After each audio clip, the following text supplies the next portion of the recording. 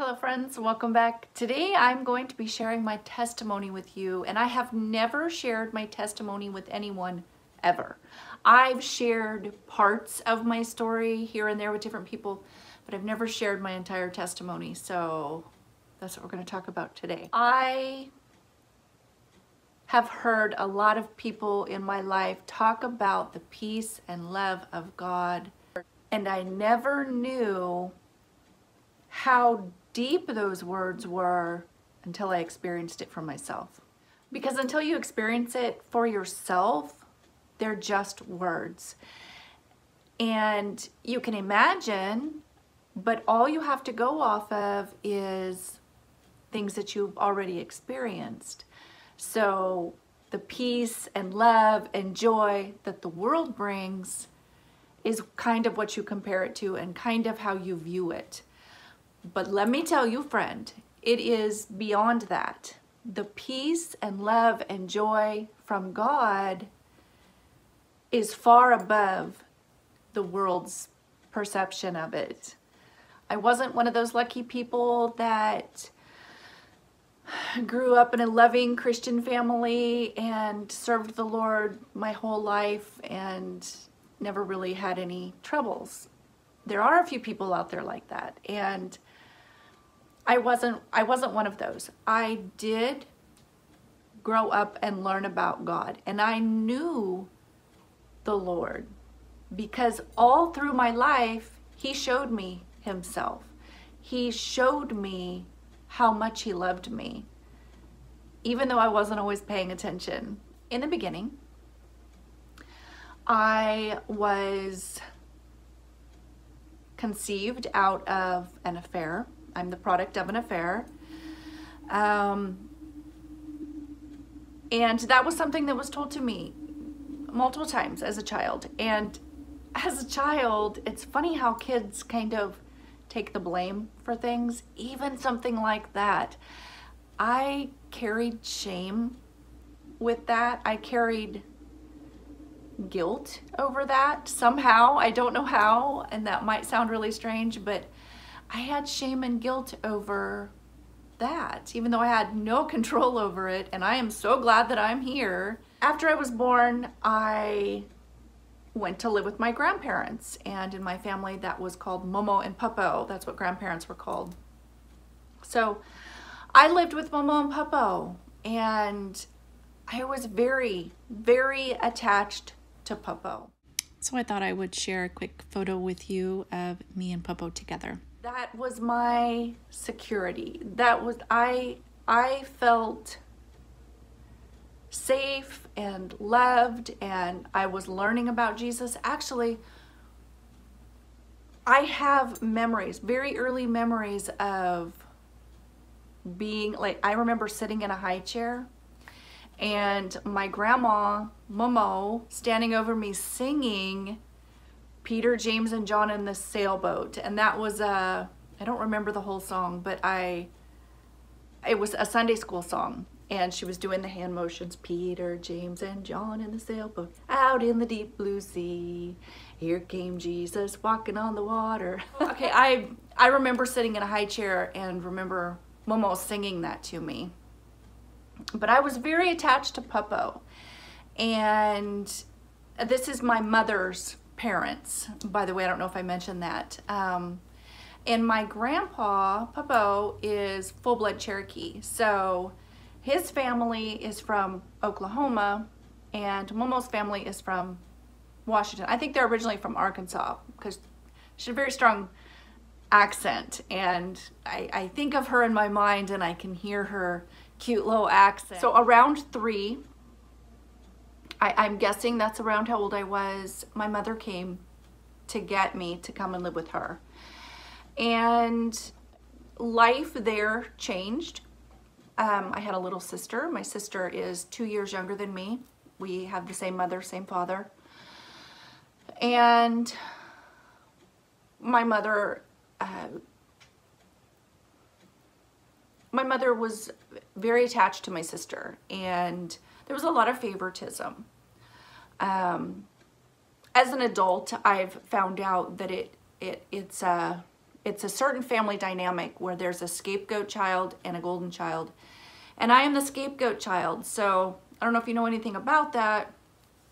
The scapegoat child is the bad one, and all of the negative is put on that child. All of the blame for everything, all of the bad is put on the scapegoat child, and everything good is put on the golden child. So they are treated very differently.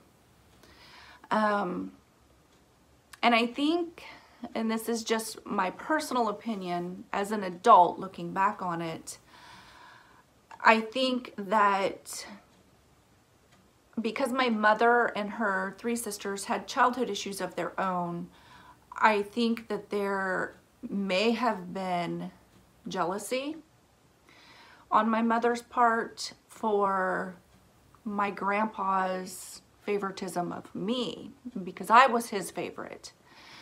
There were other grandchildren, and this was something that was commonly known in my family. My family was very close, and all of my aunts and uncles and cousins, we all did everything together. So my sister and I grew up like siblings with our first cousins. We were always all together and did everything together. So they were like my siblings as well. So it was commonly known that Puppo and I had a bond, and even my cousins, if they wanted to ask for something, they would send me, because they knew he might tell them no, but he wouldn't tell me no. So I had security in that. He was my security. But like I said, there was issues with my mother, and I actually felt attached to her, but I think she didn't necessarily feel attached to me, which I understand. I lived those early childhood developmental years with my grandparents, and she had my sister, and my sister had always lived with my mother. So there was, you know, probably more attachment between them, and that's logical. As of today, I actually educate people on attachment issues, so I fully understand. But as a child, I didn't know these things. I didn't understand why I was the bad one, why she never got in trouble, why I was always the one in trouble. There are actually a few key things that I remember. I do feel like there's key things in everyone's life where you remember, and those are the things that shape your view of the world around you, other people, and relationships with other people, and how you view yourself. So those key things in my life, I was learning to not like myself. I really didn't like myself. And I couldn't even put a finger on why, because I didn't know why I was bad. I just knew that I was the bad one. So through those childhood years, there was a lot of things that were said that really stuck in my mind. And a couple of those things were, my sister and I were both told multiple times growing up that our family had a curse on it, and that witchcraft ran in our family. And not only did it run in our family, but we were told that witchcraft will follow generations and be passed down through generations. And like I said, you know, these were things that we were told over and over, and that it had came from the Indian side of our family. My grandpa, Puppo, and his siblings were raised by his grandparents because his parents had passed away. I guess his grandpa was a Baptist preacher, and his grandmother was a step-grandmother. She was a witch. And there was all these stories how she used to call owls to the windows and scare the kids, and all of these things happened. There was lots of stories that was told to my sister and I growing up about not only things that happened like that in our family history, but also it seemed like my mom always lived in a haunted house.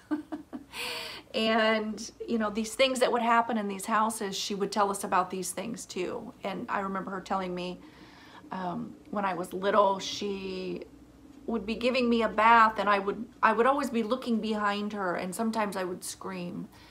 And it was as though I had seen things, I could see things that were there that she couldn't see.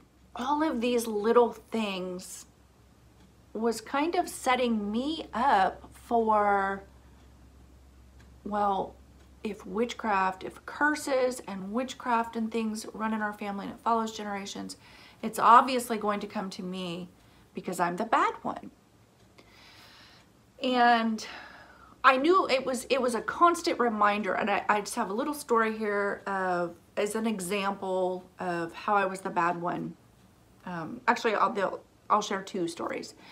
One time we were at Momo and Pupple's house, and they had one of those really big TVs that sat on the floor, and everyone was in the living room watching the Barbara Mandrell show. And the adults were sitting around talking, watching the show. As kids, it was me and my sister and a couple of cousins. We were all laying on the floor on our stomachs, you know, with our hands, head in hands, face in hands, watching the Barbara Mandrell show.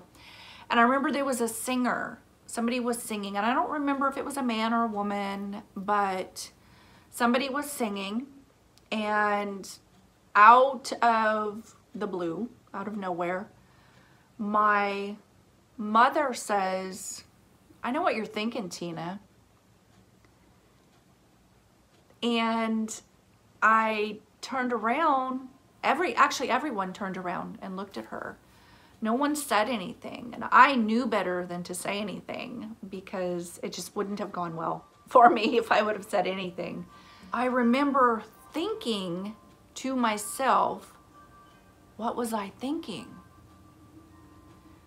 Whatever it was, it must have been bad, but I don't know what I was thinking. Was I even thinking anything? I don't know. But that was just one of those seeds that was planted in me multiple times. There was multiple things that would happen, that those seeds were being planted in me, that I was a bad one. And I didn't know why I was bad, but I was bad. So this hate that was growing in me was mostly because I didn't know what it was that I was doing wrong. I couldn't change it if I didn't know what it was. As I got older, I would periodically go and live with my grandparents again. And they were my security. That's where I learned who Jesus was. That's where I learned that Jesus loved me. And I didn't necessarily know what that meant. I could compare being loved by Puppo. That was my only example of what it felt like to be loved. So when I was with Puppo, or even if we were just visiting, that is the only time that I really felt safe. I didn't have to walk on eggshells. Even if I messed up, he would still love me. Even if I disobeyed, he would still love me. And he would reward me, and he would take time with me. So I knew what it was to be loved, but I didn't know what it was to be loved by Jesus, because he wasn't right there in the room with me. You know, as a child, I heard that he loved me, but at one point, my grandpa had a heart attack and was life-flighted. We lived in Washington State, and he was life-flighted to, I think, Seattle. So I was very young at this point. I don't remember how old I was, but he was life-flighted, and I just remember everyone telling me to pray for Puppo. And he had died multiple times, and they had resuscitated him. And that was the first time that I encountered God. So I remember going outside by my swing set and looking up in the sky. I remember exactly what the sky looked like. And I remember praying for God to please not take my papa away from me. And I felt him. I felt an assurance that my prayer was heard and that it would be answered. The Lord was teaching me even then to bring him my worries and trust him with it. To give it to him and trust him. And Popo came home from the hospital, and he had told us stories about what he had seen when he had died. And he was climbing a mountain, and he said it was a very hard mountain to climb, and someone was climbing it with him. And when they got to the top, he said the person pointed way over there was a beautiful, bright, sparkling, bright, shiny city. And they told them that he's going there, but that he couldn't go there right now. He had to go back. I'm glad, because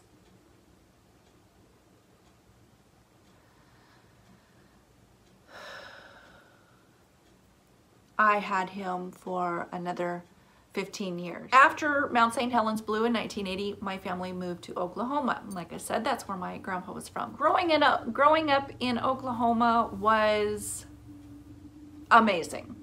And even though there was, troubled parts in my childhood, I can look back on my childhood and say I had a good childhood. I loved my childhood.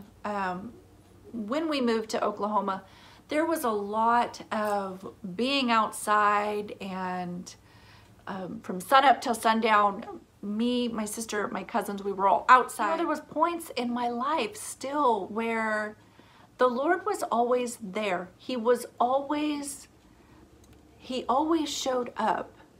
And yes, I had hard times, but I can look back and say he always showed up. And there were highlights that stood out to me. I remember when I was 9 years old, I got to go to church camp, and it was for a week. And it was amazing. My relationship with the Lord took a step forward during that church camp. I received the Holy Spirit. I want to explain the camp itself. It was like how you picture camp in the movie or something. We all had cabins, and there were groups of us in the cabins, and there was a little trail by a creek.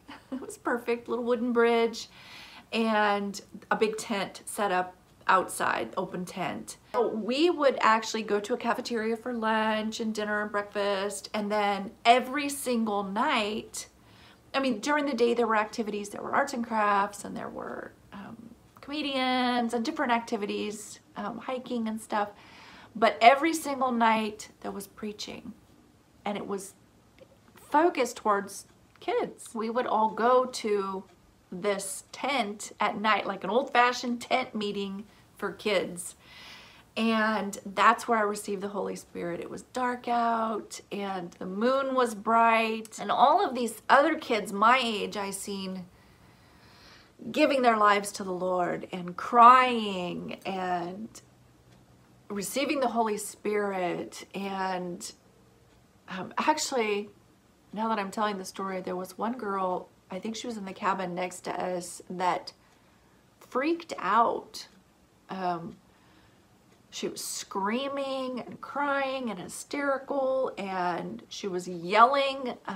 There were like camp staff that all came rushing over to her, and she was screaming at them and cussing at them and telling them not to say the name of Jesus, and she didn't want to hear that name. She didn't want nothing to do with the blood of Jesus, and I don't remember everything, but it was scary. And some of the other kids were saying she was possessed, and I don't know, maybe she was, I don't know. But that church camp that week was very impactful to me. It showed me that my relationship could get closer to the Lord. And you know, it kind of, now that I think of it, it showed me that there was strength in numbers with the other kids there, and being united. We felt united and at one, and it was such a beautiful experience. It was just so amazing. So I came back from church camp very excited. And the church that we went to in our little tiny town in Oklahoma, it was Calumet, Oklahoma. A family from TBN came as guests to our church, and it was the Tripp family. I don't know if any of you remember the Tripp family, but I actually, where is it?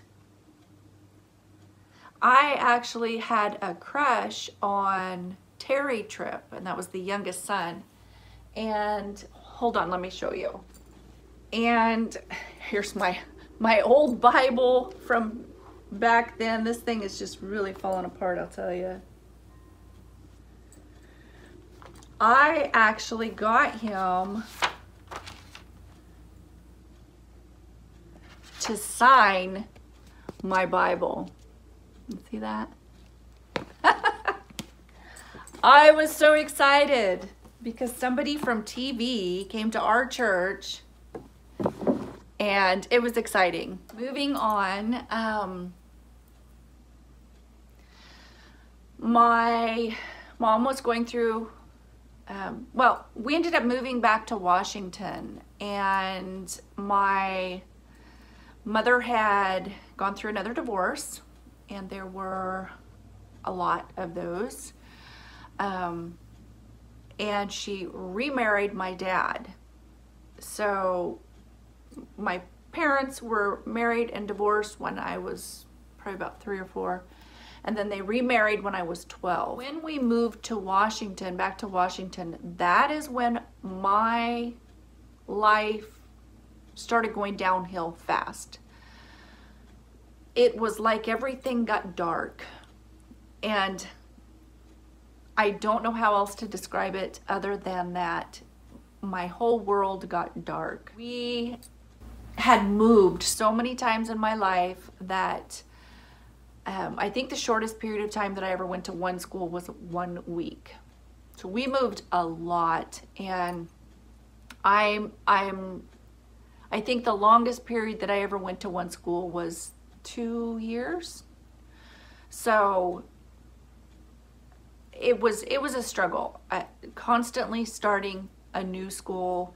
Sometimes I didn't have enough time to even make friends before we moved again. So I was never excited to move because of that, and struggled through until we moved to the town that I live in now. Actually, I never, when my husband and I got married, I never thought that I would move back to this town, but this is the town that I lived in as a baby. Up until before we moved to Oklahoma, this is the town that we lived in Washington. And I started school here, and this is where I met a lifelong friend, and her name is Kim.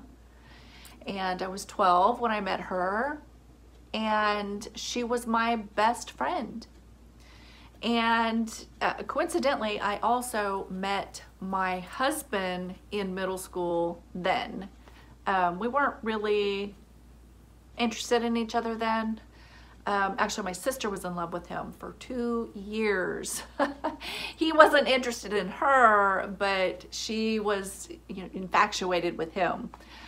But so I had this best friend, and it was a confidant, and she helped me. It made it easier going to the school. And at some point, my mom didn't approve of her. I think she thought that she was trying to get my dad's attention, and I think Kim was 11 at that time, so it was kind of, I remember feeling like it was an excuse for me to not have this friend. So we were banned from calling each other on the phone or spending the night at each other's house. And actually, Kim had wrote me a letter. We seen each other every day in school, but she had wrote me a letter, and I got it in the mail, and I got in trouble because she wrote me a letter. I wasn't allowed to have this friend anymore. And it seemed like from that point on, it was a fast decline. I wasn't allowed to go to dances. I wasn't allowed to go to football games. I wasn't allowed to do anything. Art was my release. And I started kind of getting into darker things with my art. So I was actually going to the high school in the 7th grade and tutoring the high school students in the art class. So I was good at art, and it was the only thing that I was good at, but I was definitely moving towards drawing darker things. Although that is around the same time that I had received a scholarship. I was 12. I received a scholarship to go to the Art Institute, and it was in Minnesota. But somebody from Minnesota flew out here to interview me, and I thought I was so special that somebody would fly to Washington to interview little 12-year-old me to go to this, to be able to have the opportunity to go to this art school. And it was correspondence. It would have been correspondence, and we would have had to pay for shipping and handling, and my mom said no. I ended up quitting school at 15.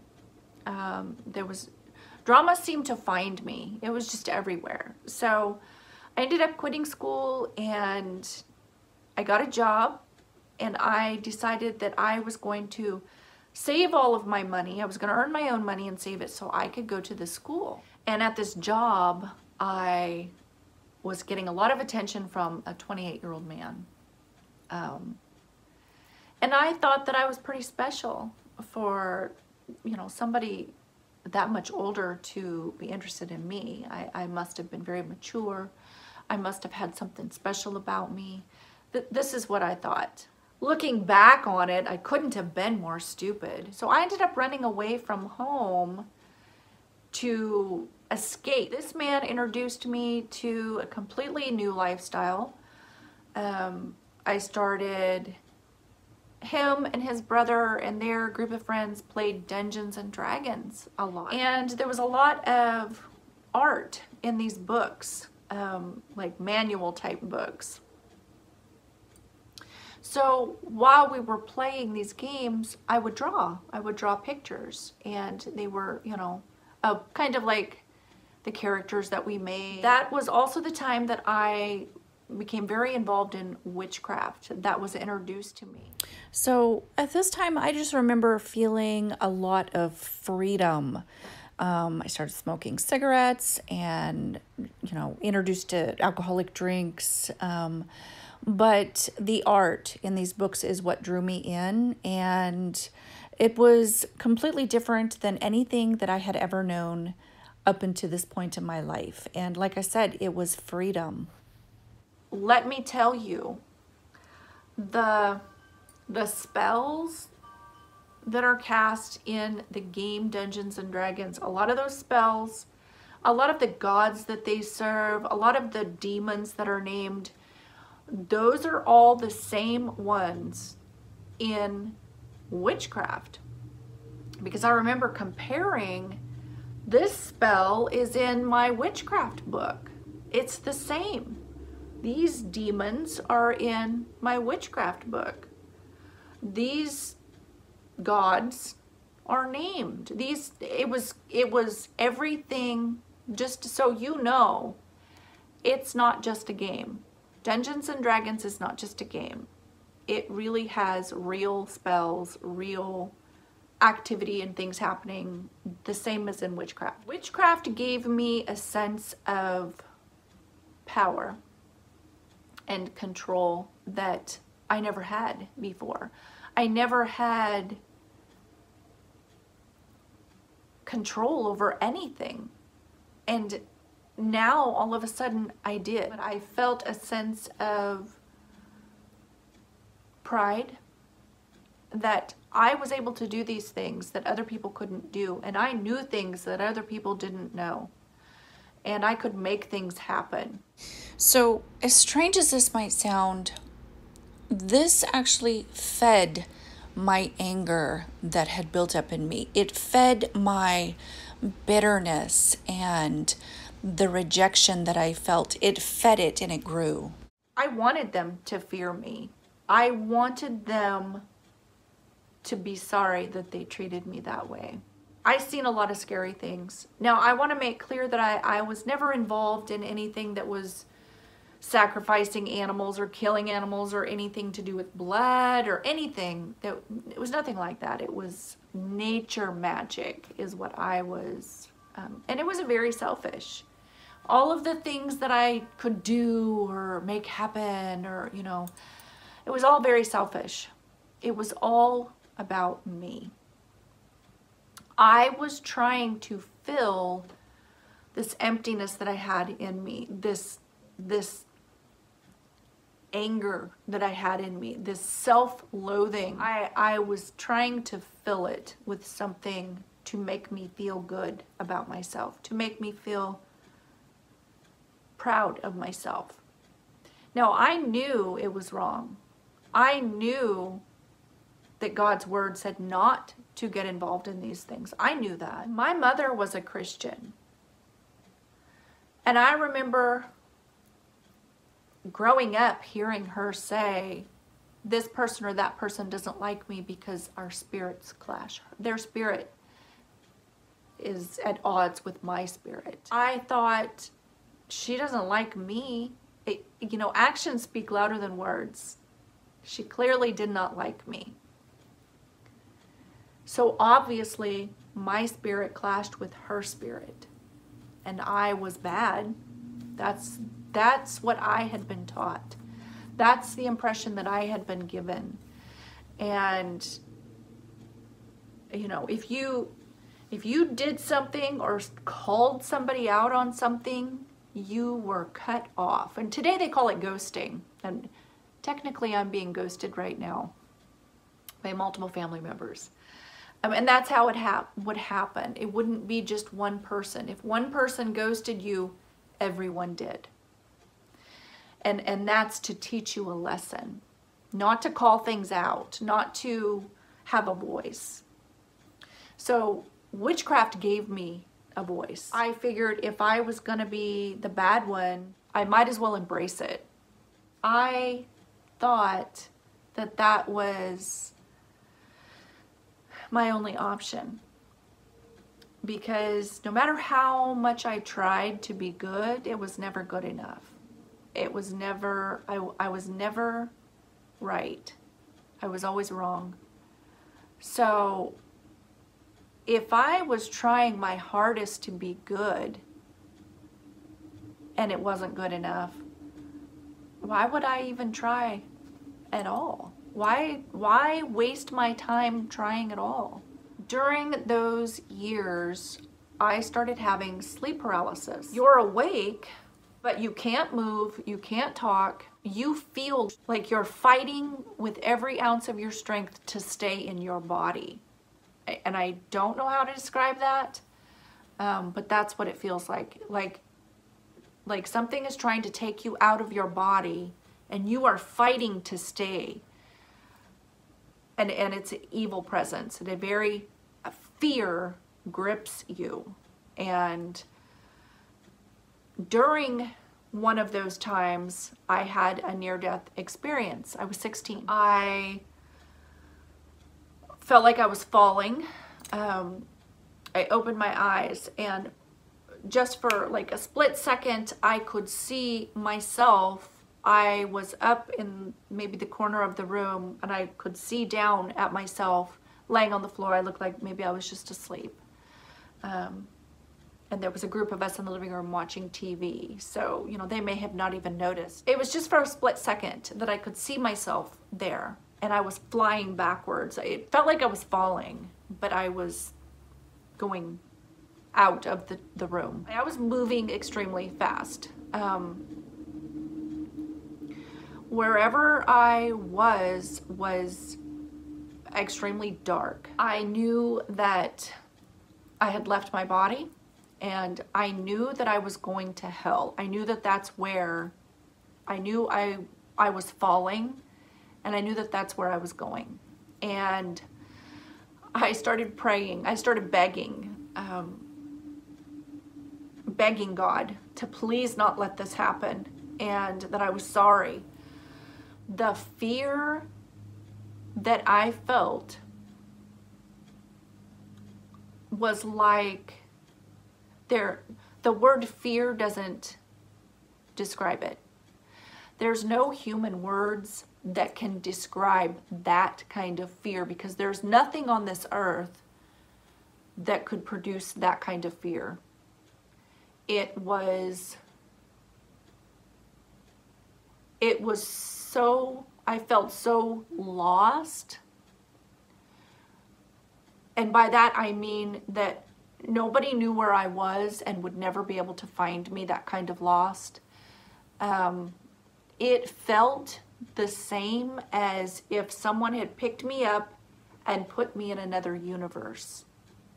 You would never know even where to look for me. I was so lost. That's the best way to describe how the strength of the word lost, I guess, is what I'm trying to describe to you. The fear is like fear and panic and hysteria and horror and like 1,000 times all of these words combined. There's no words that can describe that fear. I didn't see anything. I didn't hear anything. Other than there was a sound of, it almost sounded like a rumbling sound. It literally filled my ears, and it was the only thing I could hear. It was so loud, and it sounded like power, like how you would imagine power would sound, like immense power. I literally cannot describe that sound. Like I don't know how to describe it. And something that I did notice that really stood out to me was time. There was no time, and I knew what it felt like for there to be no time. There was no sense of how long it had been. There was no sense of, and it's kind of another one of those things, I don't know how to describe the feeling of there's not being time, other than it felt natural to me. It felt more real than it does here. That felt more real, because here there is time, and you can feel each second, you can feel each minute, and you're aware of it. There was no time. There was no being aware of each second or each minute. There was just no time. There was no beginning, there was no ending, there was nothing. But it felt normal. That felt that felt like that was real, and this is a temporary. Time is temporary. And I don't know how to describe it, and I'm really trying to describe it for you. All of a sudden, I was back in my body, and it was literally like a thud. It was literally like I jumped, like my body jumped. And I got up off the floor, and I still felt that fear. I noticed that my shoulder was cold. And it was just like, I knew that someone had had their hand on my shoulder. It was just like, you know, somebody has their hand on your shoulder or your leg, or maybe they're holding your hand, and when they move it, it's cold because it had been warm. My shoulder was cold because somebody had had their hand on my shoulder the whole time, and I didn't know it. And I knew that it was the Lord that brought me back. Maybe he allowed me to see it. I don't know. But I hate to say this, but it didn't change my life. How stupid would someone have to be for that to not change their life? But it didn't change my life. I continued in all of those things that I was doing. And every time there was a sleep paralysis, which I didn't even know that's what it was called then. I just knew that literally something would come over me, and I couldn't move and I couldn't talk. And I would be screaming in my mind and fighting to move. And then I would just break, and I would be able to move. We ended up moving to Oklahoma, that boyfriend, and while I was there, you know, I continued in that same lifestyle and met key people that taught me more so. I lived near Mama and Papa, and that having Papa there reminded me who I was, and he was always looking out for me and always taking care of me. And I decided I wanted to come back to Washington. I wanted to try to do right again. And I wanted Mama and Papa to be proud of me. So I wanted to leave that lifestyle, and I wanted to come back to Washington and start over. So Mama and Papa paid for a bus ticket for me, and I remember Papa talking to another Indian gentleman that was getting on the bus, and Papa asked him to look out for me and told him that I was his youngest daughter.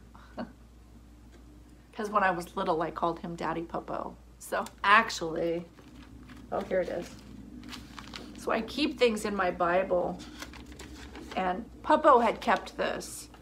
So after Papa passed away, Momo gave me these things. So I had made this when I was little, and it's in my Bible now, but you can see that I spelled it wrong, but that I called him Daddy Papa. So I came back to Washington and stayed with my parents. Nothing had changed, and in fact, it was worse. So I was 16 at this point, and this is when I first got home. All of those things that I had not been allowed to do when I lived at home, my sister was doing. So it was kind of like a slap in my face. So I moved out and eventually ended up with that same boyfriend again. The one that was an older man. At 18, I got pregnant. And went through pregnancy, kind of hoping in the back of my mind that that would repair any sort of relationship, but it didn't. About a week before I had the baby, I had a dream that my mother took the baby and wouldn't give him back. I thought that was absolutely crazy. Obviously my subconscious was really, that's how I viewed things. And, you know, maybe with pregnancy hormones added in there. So during this time, we were actually getting ready to move and was packing, and we were going to be moving into the apartment building right next door. So instead of driving everything in a truck, we were just carrying it over by hand. And of course, I went into labor and had the baby in the beginning of December. My mom offered to watch the baby. And you know, it would be hard to carry a bunch of stuff, you know, carry stuff over and move with this baby. I agreed. We got moved and got everything set up, and I called my mom to let her know we were on our way to come get the baby, and she informed me that she was keeping him and not giving him back to me, and that she had already called CPS and told them that I was a Satanist and was going to sacrifice the baby to the devil. Naturally, I was shocked beyond all belief because I had that dream, for one, and this must be some sort of joke, because who would do that? Why would she do that to me? I can't imagine doing that to my daughter. I can't imagine doing that to a stranger, honestly. I jumped through all the hoops for CPS, and I ended up getting him back when he was about 8 months old. There was no bond between us. There was no connection whatsoever. He had bonded with my parents, obviously. You know, to make the long story short, I had been going through a divorce, and we were fighting for the custody, because I had a daughter at this point too. And we were fighting for custody, and my mom stepped in. And because when both parents are fighting for custody, family court will step in and investigate both families and determine what's best for the children. So during that investigation, the courts gave both of my children to my mother. And that was great for my son, because that's who he had bonded with, but not for my daughter, because she was, well, I'm not going to go into anything, but I had heard through my sister and other people that there was a lot of abuse and a lot of neglect, and my daughter was, because she looked like her dad, was rejected and mistreated. And the favoritism that happened between my sister and I had greatly intensified between my son and my daughter. So just for reference, my daughter was 1.5, my son was 3.5. And that was hard for me to deal with, because I had a bond with my daughter, and that separation was the worst thing that I had ever gone through. By the end of court, I got my daughter back, and she got my son. So my mother did raise that son. I did not have a lot of contact with him. I wasn't allowed. He wasn't allowed to spend the night at my house or anything. She legally changed his name to hers, and I wasn't even allowed to correct him or discipline him if we were all, like, there was a family get together or something. If I had even blinked at him wrong, there was a huge public scene. And it wasn't just me. No one was allowed to discipline or correct him. So when I did get my daughter back, she would never smile, ever. And also her hair was missing on top of her head. She wasn't completely bald, but it was very thin. You could see her scalp. Her hair had been pulled out. So that has been a huge struggle over the years. That was a hard thing to let go of and to forgive. How do you forgive that? I have, with God's help only, because there was no way I could do that on my own. No way. So after that divorce was final and I moved on, I met a guy who introduced me to the party life. And that was kind of at the end of the court stuff. So it was a great distraction for me. Going to the clubs and dancing, and you know, I had gotten kind of away from the witchcraft because a lot of scary things happen with that. There's a lot of fear that follows that, and that's probably something that you might not hear a practicing witch say, but the truth is that there's a lot of fear that you live with. So going to the clubs and partying and dancing and all of this lifestyle, it replaced the witchcraft. It gave me a sense of control and power, and I got lots of attention, and I could get whatever I wanted, and it filled that empty void that I had temporarily. It was a temporary, and it was every weekend. It was my focus. That turned into singing. Going to karaoke with my sister is how it started. Because my sister had moved to the town that I had lived in, and my ex-husband and I had rental houses, and her boyfriend at the time rented the house right next door to us, one of our houses. And so we had a relationship. Finally, for the first time in our lives, my sister and I had a relationship, and our kids got to grow up together, and we did a lot of family activities and rafting and camping and hiking and all of these things, but it all revolved around alcohol. And I never did drugs or anything like that. That kind of stuff scared me, so I was always too scared to try those things. My ex-husband did do drugs and drank alcohol. He was a full-blown alcoholic. So that is what our lives consisted of. Like I said, we started going to karaoke and singing, and I chose Stevie Nicks songs because that's what suited my voice best. And I found out that I was good at it.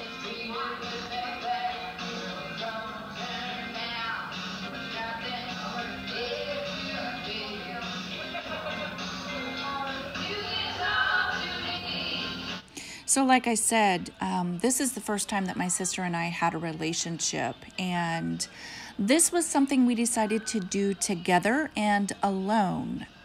So it was bonding for us.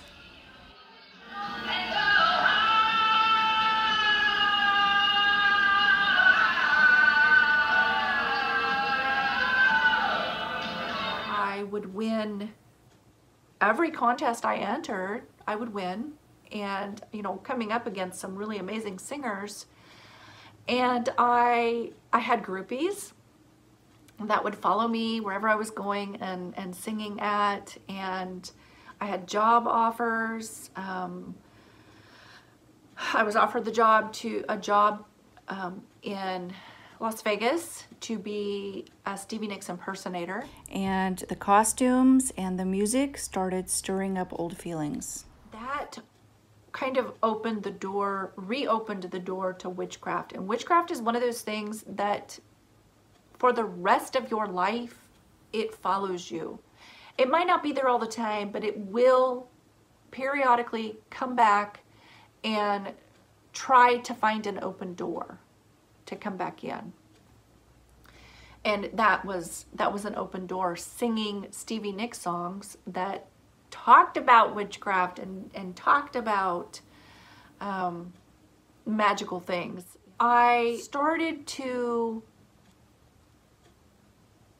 want a life change at that point in my life. I wanted something that I remembered from my childhood. I wanted that peace and happiness and that joy in my home. I wanted it for my children. And remembering it from Momo and Popo's house, I wanted my house to feel like Momo and Popo's house. Drama always kind of stirred up when I would try to go to church.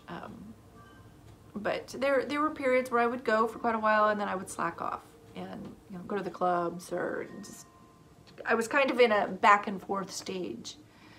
And then there were things that would happen in that house. The marriage itself had a lot of domestic violence in it. And the home that we lived in was built in 1907. And there were some strange things that would happen in that house. A lot of strange noises and things like that. So, and if you would talk about it, like maybe somebody had stopped by and you would talk about strange things happening in the house, a door would open by itself or slam by itself, or there would be just weird things that would happen. And I remember one night my ex-husband had been in the wash house. The house was old enough that it had an actual wash house outside, which consisted of a wood stove and lines to dry clothes in like a little building. It had a concrete floor and an old, washing machine in there, and he had turned it into more like a shop. But the wash house, he was sitting out there one night by himself, and the kids were asleep.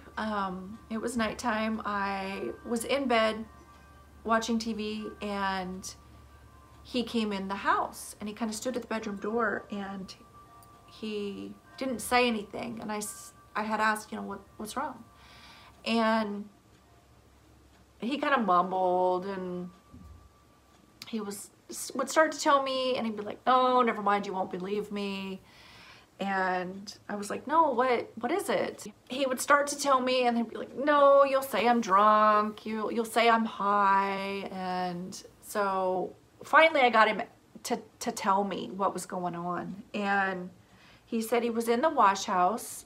There was one little light on kind of behind him, and he was sitting in front of the wood stove, and it was dark in there. And he said all of a sudden 3 ghosts came in the wash house, and they were standing in front of him. He said that there was one in front and then 2 on the sides behind the one in front. And the one in front was kind of gray, like the outline of a person, but you couldn't see. It was just like the outline of a person, but like kind of like a gray smoke, and you could see its eyes. He said the 2 behind were black, like black smoke, and same thing, kind of the outline of a person, and all you could see was eyes. And he said that they were trying to talk him into something. They were talking to him. And he said, but they didn't have mouths. And I said, well, because I'm thinking to myself, okay, likely story. I said, well, how were they talking if they didn't have mouths? And he said, I don't know.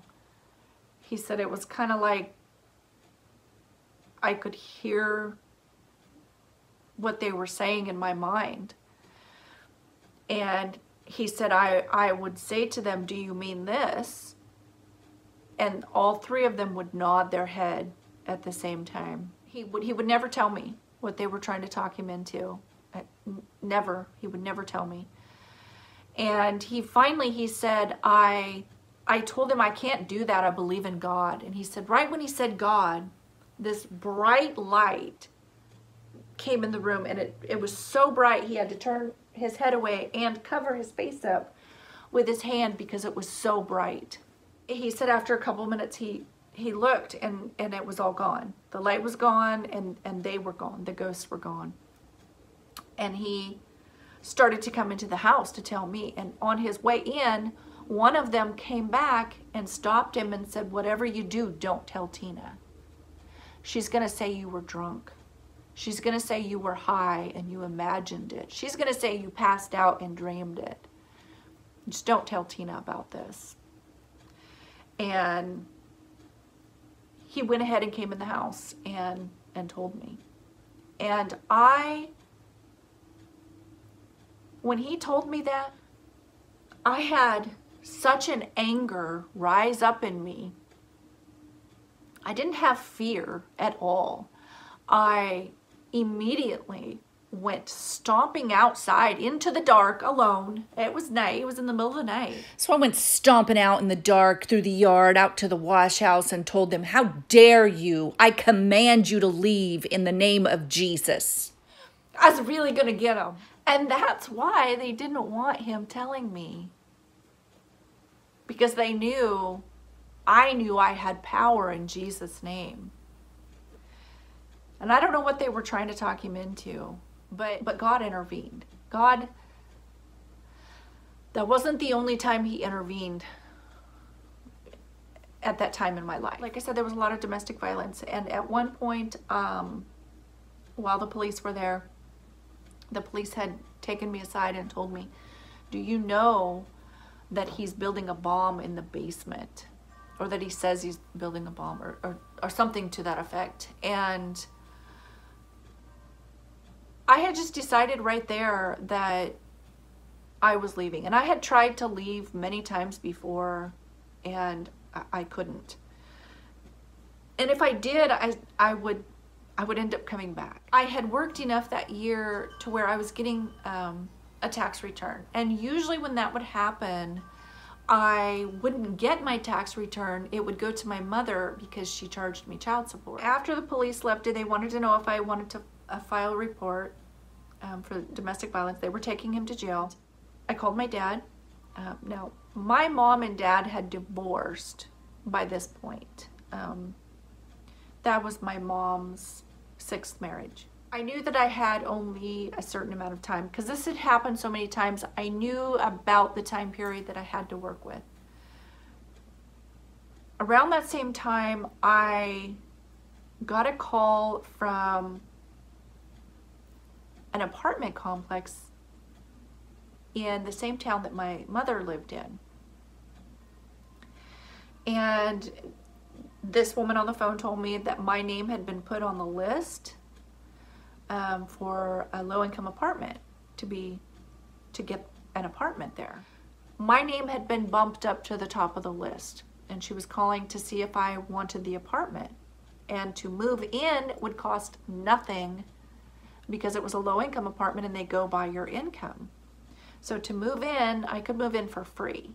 I got a letter from the IRS saying that, or from child support saying that my child support had been paid off and that I was getting my tax return, that I could actually get it that year. My dad showed up and got me a U-Haul. And people came over and they helped me pack and move. All within this short period of time. I think it was about maybe 3 days. 3 or 4 days that I had to work with. And I don't care what anyone says. For the rest of my life, I know that God does not approve of divorce. But I also know that God is the one who got me out of there. He literally made everything fall into place for me to be able to leave and set it up exactly, because that was only God could do that. No one on this planet could ever convince me that that was not God who did that. Everything lined up within such a short period of time for me to be able to leave, with money and a place to go and a way to get there. And there was a lot of drama after I left. A lot of death threats, and I ended up having to get a 5-year protection order. But I moved to a new town. started a new life, and God stepped into my life. And everything started to look a little brighter. During that time, I got on Facebook, and Facebook will suggest to you all of your old school friends. Well, I met or re-met my friend Mike from middle school, and we hit it off. Now, you know, something that I probably hadn't mentioned, that friend Kim that I had from middle school, we've stayed friends all of these years. Still to this day, she is my best friend, and like a sister to me. And we've had our disagreements on things, mostly on our beliefs, because she's a Jehovah's Witness and I am not. But we have agreed to agree on the things we agree on and not argue about the things we don't agree on. So our friendship is more important. And you know what? It comes down to adults talk to each other. And you know, I had witnessed so many people in my life, and they still do this. They get mad at you and they ghost you and they block you out and they don't talk to you. That's not healthy. That is not a healthy way. And even the Bible says if you have a problem with someone, go and talk to them. Hit it off with Mike, and he was agnostic when we met, and his story is amazing. We would talk for hours and hours and hours on the phone till, you know, late in the night, and ask me questions about God and, you know, why I believe the things I believe. And I never pushed anything on him. I was slowly coming back into it, but I guess Mike seen something in me that he wanted, or that he was interested in, a faith in me that he was interested in, that he wanted to know more about. He ended up accepting the Lord, and we ended up getting married, and my life has changed so much. Literally, it has flipped upside down from what it was then. And we've had our struggles. In the beginning, our, you know, blended family did not blend. His daughter has a few different mental illnesses, and they were, you know, pretty severe. She tried to kill us. During those dark periods of time, I pressed in. I didn't pull away. I seen God move in my life. He proved himself to me. I was going to pursue God, and he had proven himself to me. He had proven that he had a plan for me. He had saved me. And I was so stubborn. I just kept living my life for me. But he was patient. He proved to me that I was worth being loved. I was worth more than I thought that I was. You know, I'm reminded of two verses that really stand out to me. Number one is, if your parents forsake you, if your mother or father forsake you, God will pick you up and take you as his own. And there's actually a little video clip that I want to insert. I heard Sheila Walsh talking about the bummer lambs. And she used to be on the 700 Club years ago. So I'll insert that clip. But real quick, the second verse that stands out to me and that I would consider my life verse is Romans 8:28. And it says that God works all things for the good of those that love him and are called to his purpose. See the spring lambs. I would watch little lambs being born, and it's the most beautiful sight, but every now and again, a ewe will give birth to a lamb and immediately reject it. And there's nothing the shepherd can do And if the shepherd doesn't intervene, then that lamb will die not of hunger, but of a broken spirit. They call them bummer lambs. So the shepherd will take that lamb into his home and he'll care for it, feed it with a bottle. And once the lamb is strong enough, he'll put it back with the flock. But in the morning when he comes out and he calls, sheep, sheep, sheep, the very first ones to run to him are the bummer lambs, because they know his voice. And I will be a bummer lamb until the day I die. So I definitely would consider myself also to be a bummer lamb. But you know, I can see, looking back at my life, I can see all of the times that God was showing himself to me, was proving himself to me. All of those connections that were made, not by me, but by him. And he made it a point, and that he had a purpose for me. When I was really little, I remember my great-grandma, who was the evangelist, and her good friend, who was also an evangelist, her name was Sister Petrie. I remember them praying over me and my sister once. We had came to Washington to visit family, like for summer vacation. We had came to visit, and I think we were getting ready to go back to Oklahoma. Vacation was over, and they were praying over us, and we were Pentecostal, so these prayers were very charismatic and very moving and emotional, and that was comforting to me. And I remember after they were done praying, I don't remember which one of them, but one of them had said,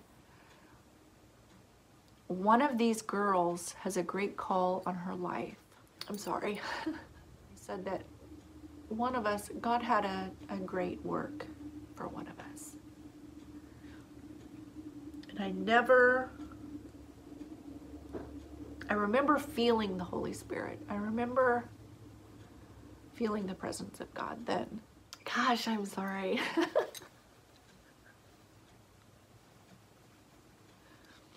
I never thought God would want me. I never thought that that was me. I was the bad one. And why would God want a bad person?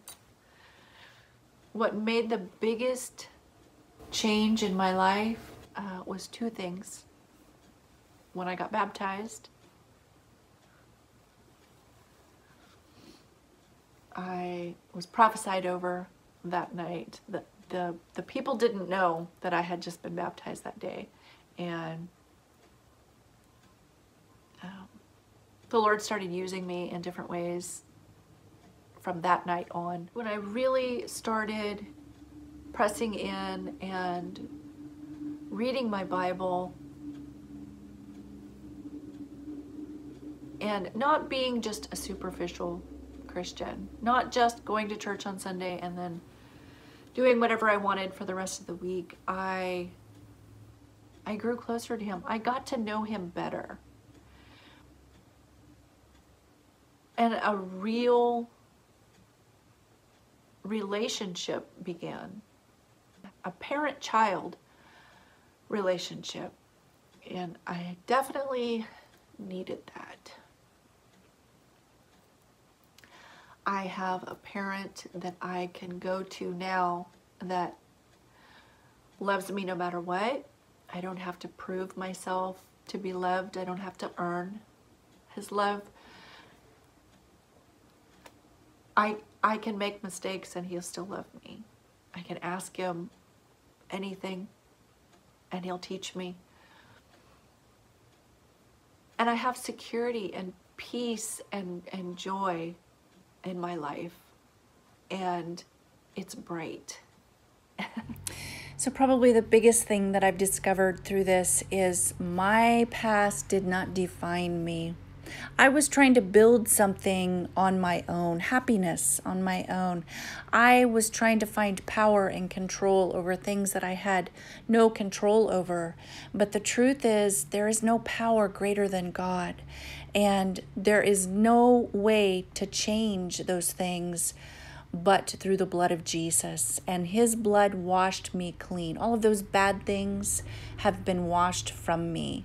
They don't define me. I rededicated my life to him and fully gave myself to him. I've never struggled with sleep paralysis since then. It's never came back.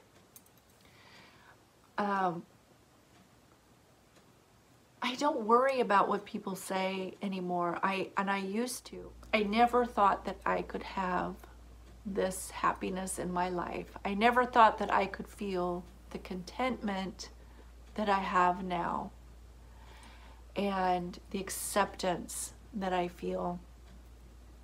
And I don't have to worry. I know that I'm loved. Nothing can compare to that happiness, to that peace and joy that only God can bring. And now at this point in my life, I know what that means. It doesn't mean the same thing that it does in the world, that peace and happiness and joy means. It's completely different. They shouldn't even be the same words because they're completely different when God gives it to you. So I hope this video helped somebody. I'm always available to talk with or pray with you. You can find me on Facebook under my name, Tina Louise Golick. I hope that that this video helped you. Maybe if it doesn't, maybe if it isn't for you, maybe it's for somebody in your circle. Maybe it's for somebody that you know that struggles with these things. Because if I can get past the rejection and the self-hate and not being worthy enough, if I can forgive all of those things that have happened to me, I know that God could help anyone get past those things, because I was probably about as bitter and angry as a person could possibly be. So if he could help me, I know he could help anyone. So anyway, you guys have a great day, and I'll see you in the next video. Bye-bye.